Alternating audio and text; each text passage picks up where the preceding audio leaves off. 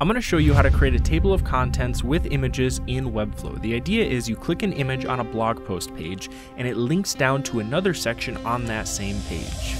Aren't there already solutions for this out there?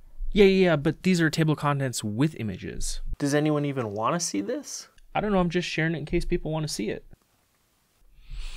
Anyways, I'm gonna be honest with you, there's gonna be some jank in this video, and anyone who's tried to create this in Webflow probably knows why this is. Let me show you what you'd have to do if you wanted to use CMS fields to accomplish this. Let's say this is the design I want for my collection page. I have an image, I have some text underneath, and I have a link. Now, the issue is you'd have to create a CMS field for every single one of these images and every single one of these text blocks. That would be 18 if you have 9 different sections. And then you also have to be able to link down to specific sections on the page, which means you'd probably have to create CMS fields for all the sections you're linking down to. Oftentimes, this is not possible to do because there are limits to how many CMS fields you can add to a single collection page. Now, it does depend on what your plan you're using, but in most cases, this just simply doesn't work. Let's look at how in-page anchor linking works. I have this test anchor link. What I'm gonna do is I'm gonna add a link with that pound and then section-1. That is now linking to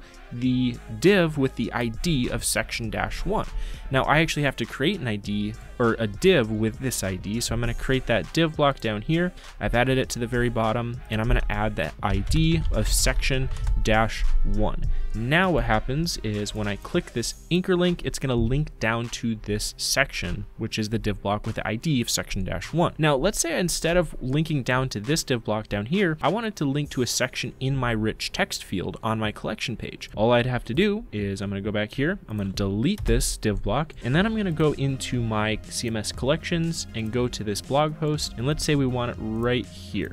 I'm going to add a new div by adding an embed block and then saying div ID equals section-1, and then I'm going to close it with another div, and then I'm going to save it. And now what happens, I have to publish it. What happens when we publish it is this test anchor link is now going to be linked to the section in my CMS field. So when I click this, it's going to link down to this section, which we added right here. It's invisible, but it is still there in the code. So that's how we're going to be controlling this. Now let's go ahead and set up all the in-page IDs for our anchor links. So let's go ahead back here over to my CMS collections, go into this post, and what I'm going to do is I'm just going to delete this for now. I'm going to add a new one above my chapter 1, and I'm going to call it div ID equals, we'll call it chapter 1, and then I'm going to close it, and we're done there. I'm going to copy this embed code, and I'm going to paste it right here, and then I'm going to go ahead and call it chapter 2, and then paste it right here, and then call this one chapter 3.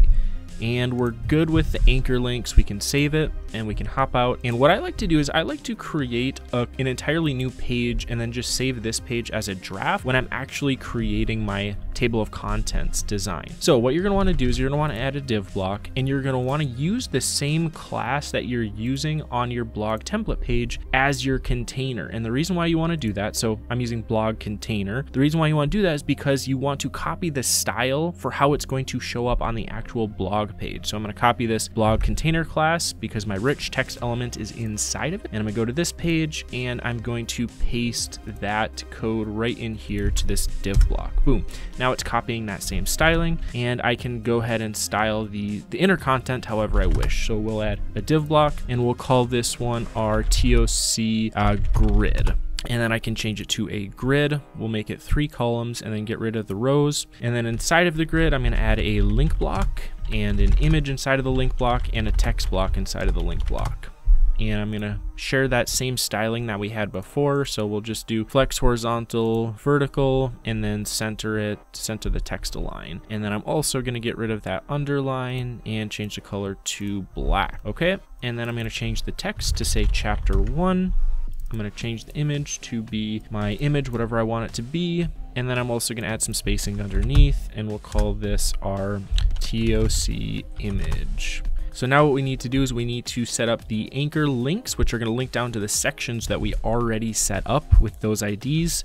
So for this one, we're going to link down to chapter 1. We're going to copy and paste it a couple times. We're just going to do 3 chapters for now, and we'll call this one chapter 2. I'm going to change the image real quick, and then I'm going to link down to chapter 2 and then do the same thing here with chapter 3.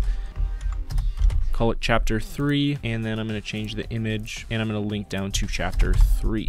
Now, how this works, how do we get this design in our CMS collection page? We're going to add an embed code, but we actually have to copy the code. So what we have to do is we have to publish it. It's going to be live for now on the staging site, so you're going to want to remember to hide this page when you actually publish the live site. What we're going to do is we're going to click on the page and hit view page source. Now, you're going to want to remember how this is all set up. We don't want to copy the blog container because the blog container is already on the CMS page.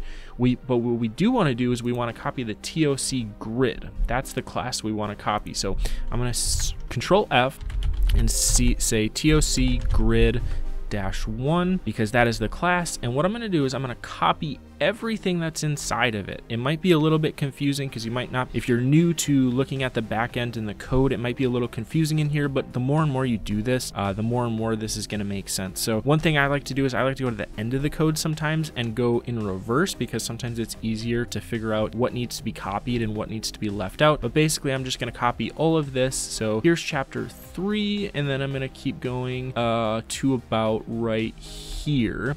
And this is going to copy, so A means the link, and then the div here is going to be my TOC grid. So I'm going to copy that, and then I'm going to go ahead in here to my blog post, and I'm actually just going to paste it as an embed code, and it's going to read the code the same way a normal website's code gets read. It's just going to read it inside of this rich text field. If I publish this page and then I go back here to this page, it now is showing exactly how it was showing on that hidden page that we had set up, and it's already linking to those IDs that we had set up earlier. So 1 goes to 1, 2 goes to 2, and 3 goes to 3. What I also like to do for styling purposes, if you see on this other page that I set up, it's got 9 chapters, so that can get pretty tall vertically. So on mobile devices, I added this scrolly block so that it doesn't take up a lot of vertical space, but that it still links down to each section. If you want to learn how to do that, you can watch the previous video that I posted, which shows you how to create this scrolly section. And then you can also control the design after you put it in here. Maybe we need a little bit more spacing underneath, so I can go back into here. I can take this grid,